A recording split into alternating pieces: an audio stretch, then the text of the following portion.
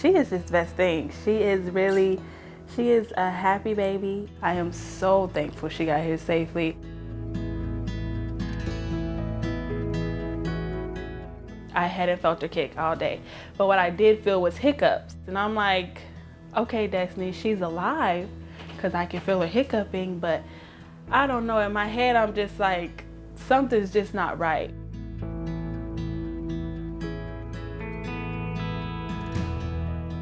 It gave me a guide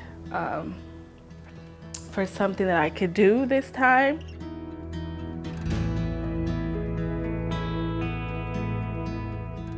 And at this time, I feel like I had learned her. Like, if I drank, that day I tried to drink Pepsi.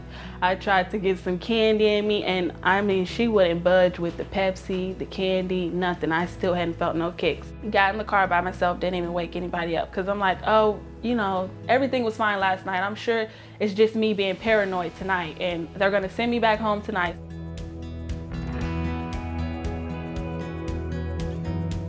The next thing I knew, I was in the operating room, and she was out within about 30 minutes, and she made the cutest little cry. I'm so glad I counted my baby kicks, because if I didn't, they were telling me that I probably would have lost her, just like my first child, if I didn't go in.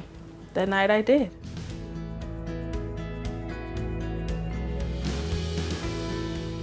Count the kicks, just, I mean, it helped. It really did. It saved my baby's life. It really did.